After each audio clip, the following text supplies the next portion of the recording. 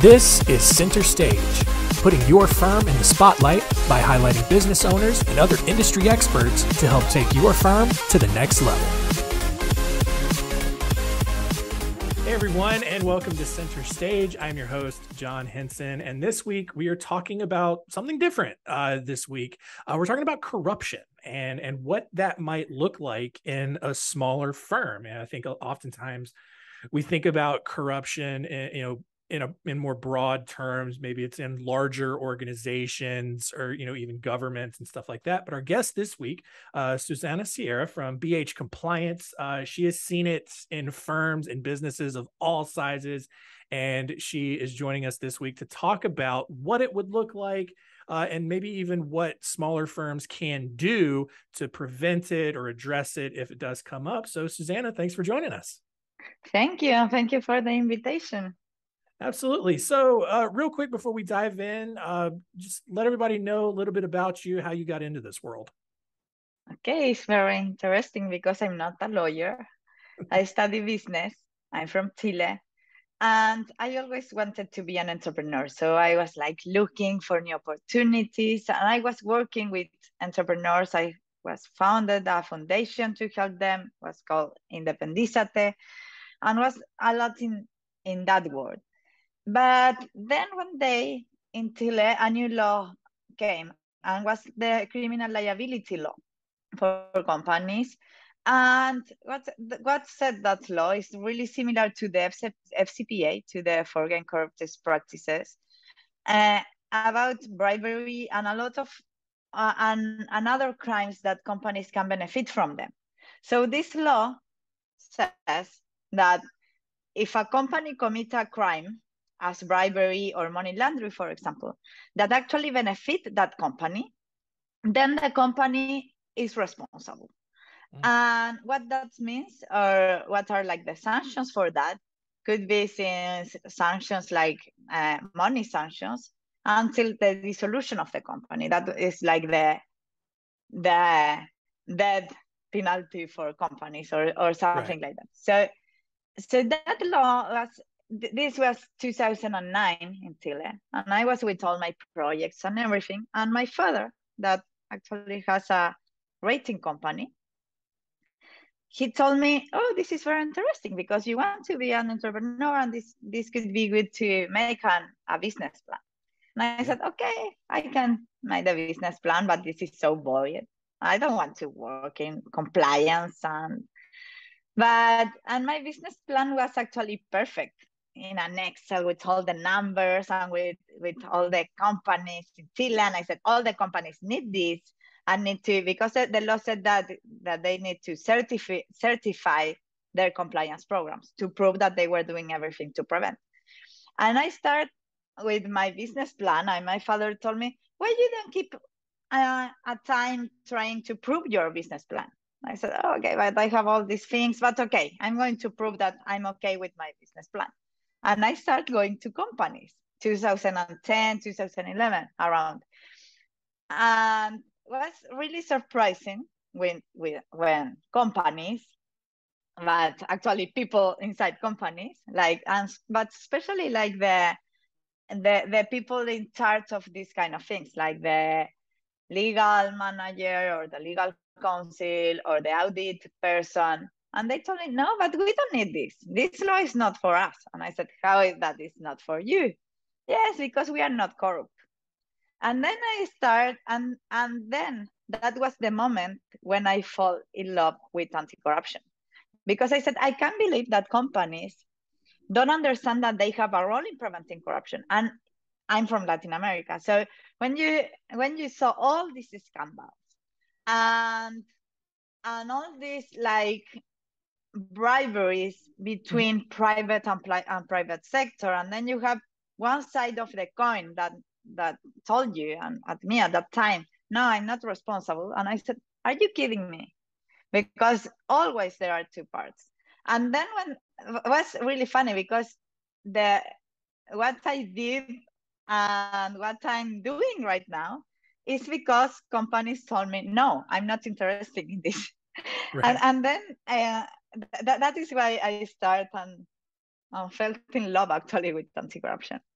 Awesome. So yeah, so now you've been doing this for a while now. So you've seen a lot of different examples of corruption. Kind of like I said at the beginning, I think a lot of people, and you even had this experience, when you were initially pitching your business to people, we normally see corruption in these larger organizations, the Fortune 500 companies, government entities and stuff like that. But it does happen in smaller firms and in smaller businesses. And so when it does happen in smaller firms, what does that sort of corruption kind of look like?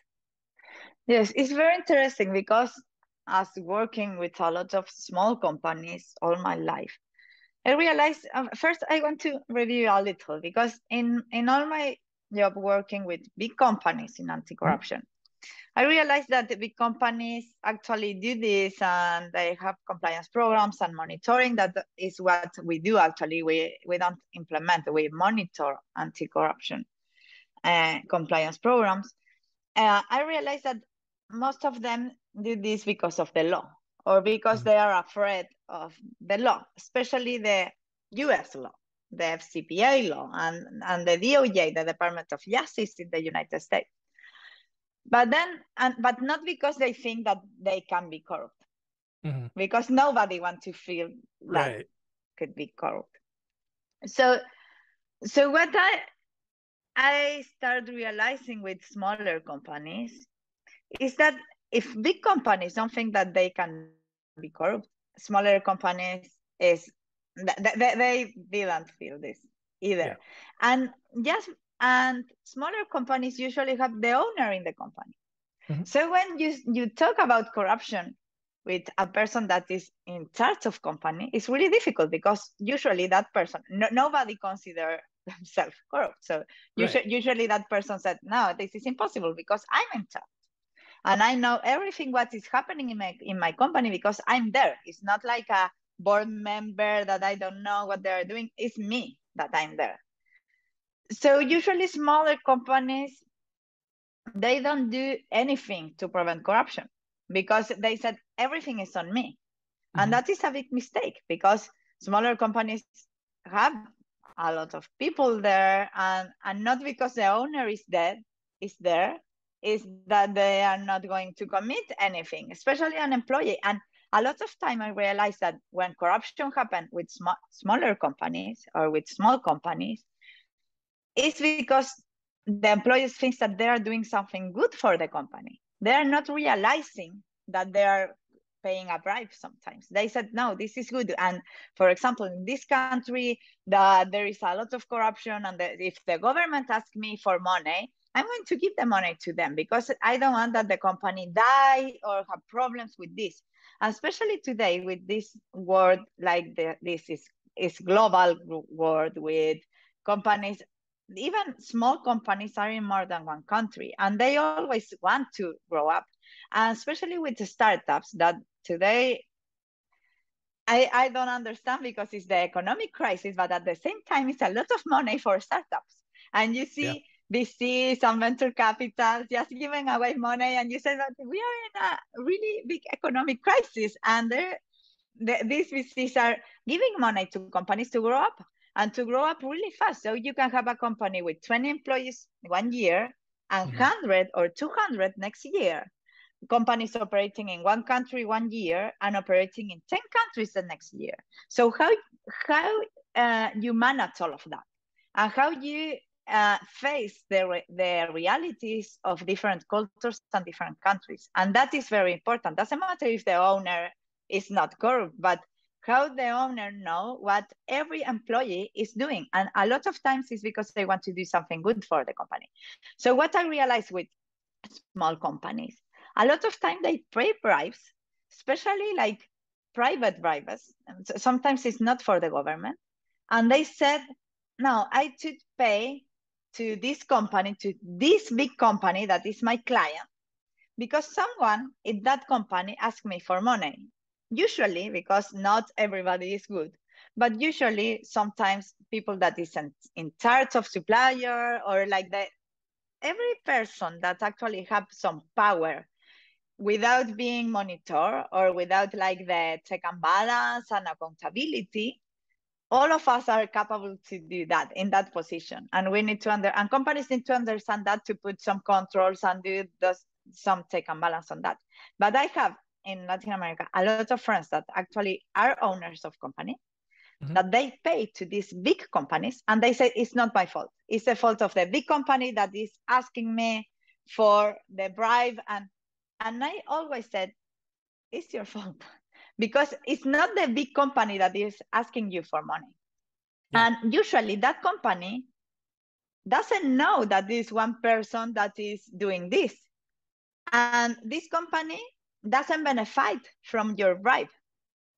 For there it's bad, because maybe they are paying higher or a lot of things, but you are the one, or your company is the one that is going to benefit for this, for paying. So if someday someone realizes this, the law is going against you, not against the big company, because the big company is the victim of one employee in the big company. So this is very important for small companies, especially because they need to realize this and be able to denounce this to that potential client. Say, you have a bad employee here that is asking for bribes for us, like small company. Yeah. So, and just listening to you talk, I mean, it almost sounds like, we hear the word corruption and it has a very negative connotation to it. And it almost sounds like, someone or something that is corrupt is just inherently evil. But it kind of sounds like, to me, in a lot of cases and a lot of experiences that you've had, a lot of times it's just people who weren't aware of what they were not supposed to be doing. Is that accurate? Is it a lot of times more just people just unaware of what was actually illegal at the time, but it was still considered corruption? Or is it in general most people doing it on purpose? I think that most of times they are not aware. And if you put all the people in the world and you put them like in a Gauss bell or something like that, maybe 5% of the people in the world is really bad, like the narcos or the criminals, or like, because it's bad people actually in the world. But I think that and maybe 5% is really good. Like I don't know, like, but I think that all of us, or the majority of the people, we are on the middle, and we take actions and do things according to incentives. And why this happen and why corruption actually exists, it's not because we are full of bad people or companies are full of bad people. This is because people act with two, like, both, or those things. Two things happens in the brain. One is the auto-justification, because we auto-justify our actions. It's not that, because our brain doesn't allow us to believe that we are doing something bad. So what our brain tells to us, you are doing this for the company, this is good, you are paying to get the permit, but it's not your fault. It's fault of this country, because this country work like that. Always is fault of the politicians, the public people, but always, and with the example that I was telling you about small company and big company and like private bribery between them, it's the same. It's the fault of the big company. It's not fault of me, because I'm good, I'm an entrepreneur, I own a small company, blah, blah, blah. So people auto-justify these actions in their brain because they are not prepared to hear that this may be corruption, because we don't talk about corruption, actually, because we don't want to hear the word corruption. It's an ugly word. Yeah. And on the other hand, when you go to companies always put the incentives in, most of the times, in short-term results. And I'm member of different boards of companies, and I realized, being in the board, that usually the goals are on the like last line of the Excel or the statement. It's like, okay, I need this. This was the budget that we project last year, and now we need to achieve this. And when people that work in different departments or in charge of different departments of a company, for example, the commercial guy or the human resources or finance, or all the departments, if you separate the companies with departments and different budgets for this, for each department, when they achieve the results, or when the outcome is good, usually nobody asks anything. So they know if they achieve the result, for example, the commercial department, if they achieve all the sales that they need to do for this year and everything said, oh, congratulations, you are really good. Wow, oh, we are a really good company. But nobody asked, how did you achieve these outcomes? Was COVID, is an economical crisis, but nobody asked when the outcomes are good. But what happened when then are not good? Everyone asks, oh, how did you do this? So the incentives of people is most about the what, or this final line, than the how they are doing this. So I think that, and that is the change that I want to make, and the message that I want to leave to companies. A lot of companies said, like, no, I'm a good company and I'm sustainable and I'm working with ESGs and blah, blah, blah. But they're not worried of how they are achieving their goals. And here I have a suggestion for the audience to watch some, like the last series, like the real time, like WeCrat about WeWork, or the dropout about Theranos, or the Uber scandal. This is very interesting, because if you see the founders of these companies, as Adam Newman for WeWork and Elizabeth Holm for Theranos, they were really good people with a really good purpose, in charge of a company of companies that wanted to change the world, like the way you do like a blood exam or the way you work, and they had really, really good purpose. But then if you see what happened in the middle, they were so focused in the short-term outcome or in success with their businesses, that finally they lie, they commit fraud, and a lot of things. I don't want to spoil for the ones that didn't watch the series, but this is like, there are real stories. But just because they were worrying about the what and not the how they achieve that. And I think that what is a lack of our society is that we start asking ourselves about the how a long time ago, and we need to start asking ourselves again about that how. Yeah. So, obviously it starts there. I mean, what are some other steps that, smaller businesses can take to prevent, different kinds of corruption from occurring in their business? I think that the first one is that the owner or the one in charge need to be convinced about this. And need to understand the different ways that actually this could happen. Maybe it's paying by a permit, or paying to gain a new client, or a bid with the government, or you don't know. But I think that is like the first one.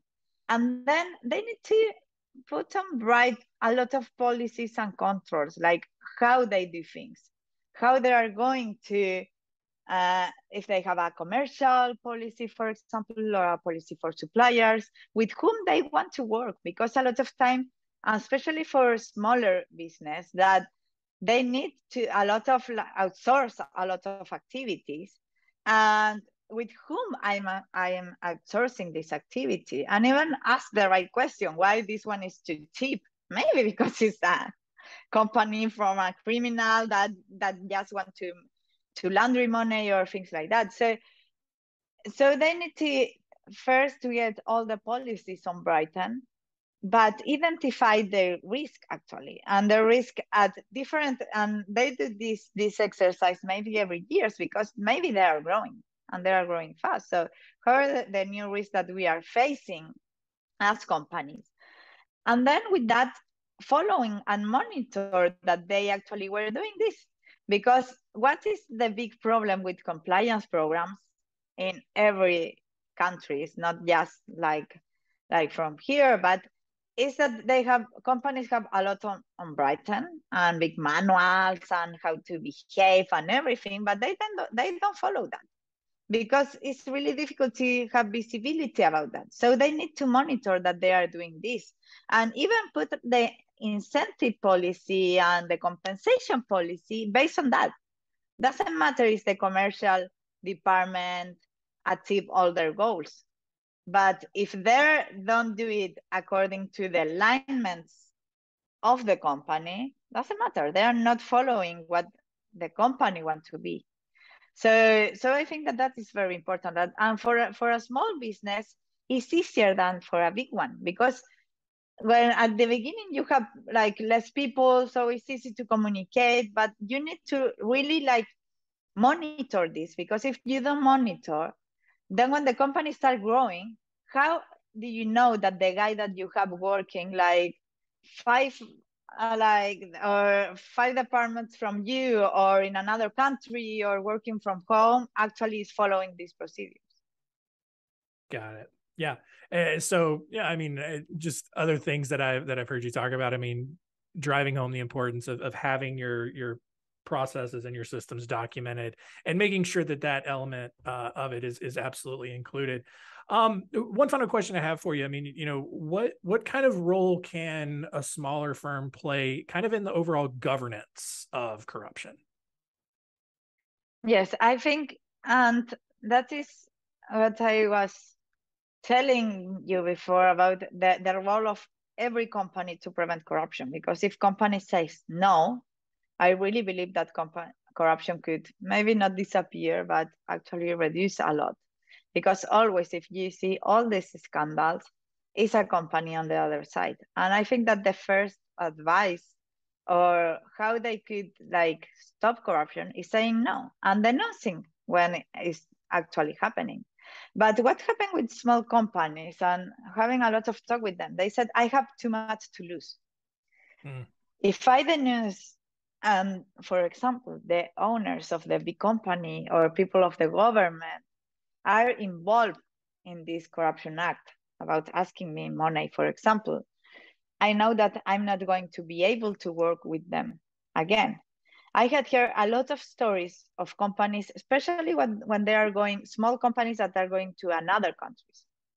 And they said, if I don't pay to that government, my company is going to be kicked out. And I have competitors that actually are paying. So it's always this trade-off. How I survive saying no in some contexts when the only way to survive is saying yes. So always my advice is the news. And today we are in a good term to do this, because transparency, and with the technology and everything, it's easier to be transparent. It's like, everything is like recorded or is somewhere. So yes, you need to be brave as a company, especially as small company, to say no. But I really believe that in long terms it's going to benefit the company, because everyone talk about like the big scandals, and for example, Goldman Sachs paying in Malaysia, or Goldman paying in Mexico, or Polo Ralph Lauren paying in Argentina. So we have like all this scandal of companies that actually pay bread in different countries. But nobody talks about the scandals with small companies, because they're not attractive for the press or for the newspaper. Right. But this actually happen a lot. And the difference with the big companies scandal is that the authorities leave these companies to survive, because we need them. And everyone need the company, and said, okay, yes, we can't kill this company or go through again. So they pay like millionaire sanctions and a lot of money, but still the company is there. And they promise that they are not doing this again, and they have monitors, and they need to implement an anti-corruption program and everything. But there's a lot of scandals with small company, and please go to the FCPA page, or if you Google like FCPA plus corruption scandals, you're going to find a lot of small companies involved. But we never know more about them, and it's because they die. A small company can willing the opportunity to actually pay a bribe and get discovered, because then they're going to kill that company, because nobody matters. It's like, okay, nobody is going to notice that this company doesn't exist anymore.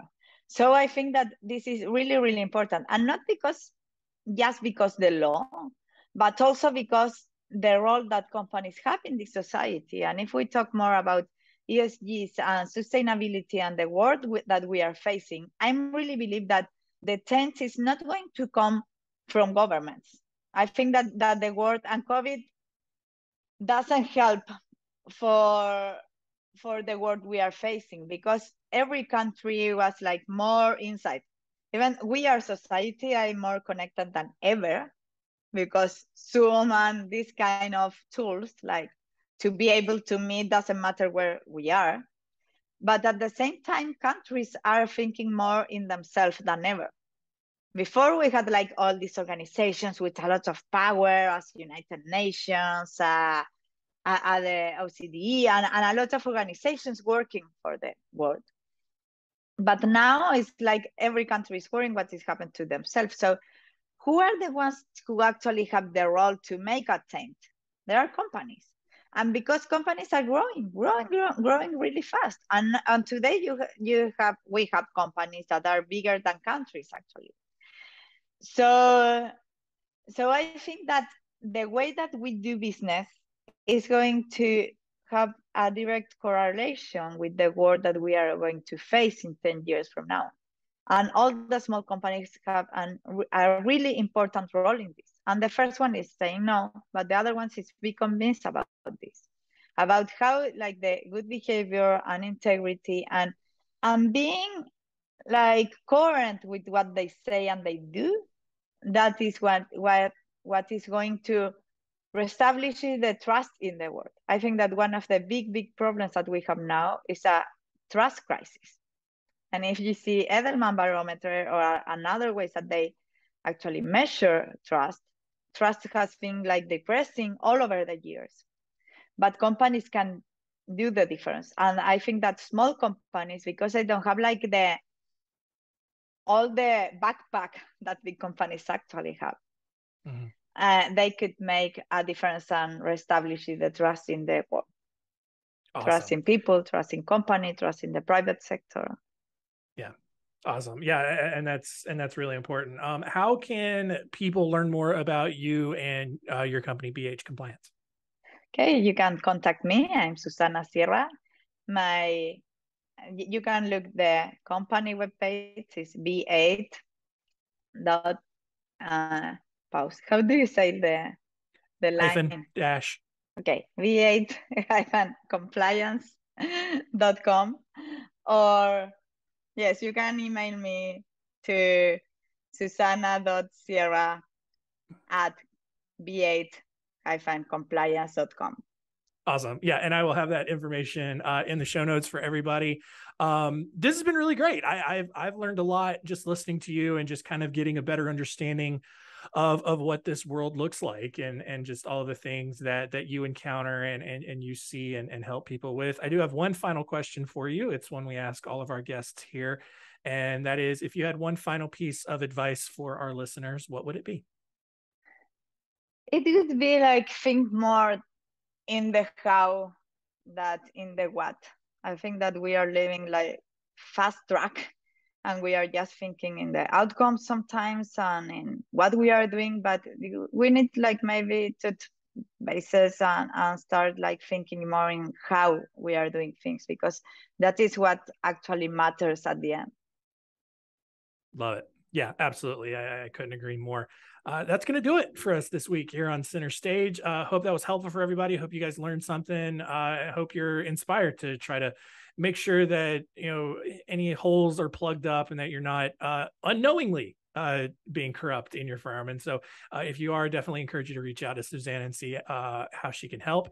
But that's going to do it. Thank you so much for rating and reviewing the show wherever you're consuming it, and all the feedback that you guys continue to send in. I really do appreciate it. And that's it. Susana, thanks so much for joining us. Thank you. Thanks for listening. To learn more, go to spotlightbranding.com/centerstage.